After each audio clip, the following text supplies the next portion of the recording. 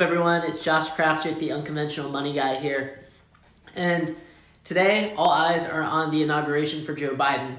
And with the new administration coming into office, there's a few things that you need to be aware of. Number one is the tax code. Under the Trump administration, he lowered the corporate tax rates, which allowed stock prices to go up in value during his administration.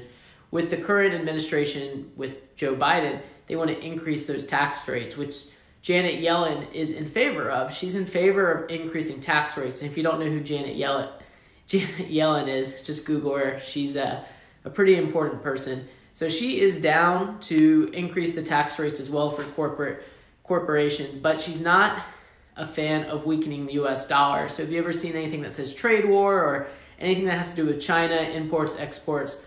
That is something that is related with weakening the US dollar.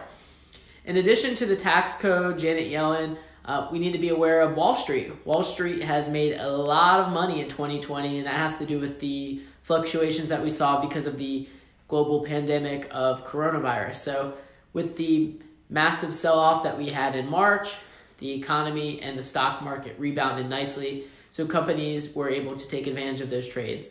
Lastly, something to be aware of is the Canadian pipeline. That's something that's been on debate for a long time now. But many environmentalists are not in favor of doing that pipeline because it's going to ruin tribe lands and wetlands and other protected areas.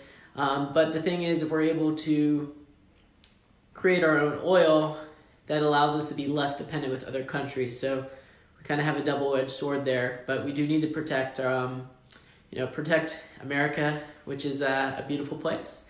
So that's what I got. Looking into 2021, some key phrases to be aware of is unemployment, COVID, GDP, and stimulus package, because America needs to be stimulated this year, and we need to make sure that we keep things rolling.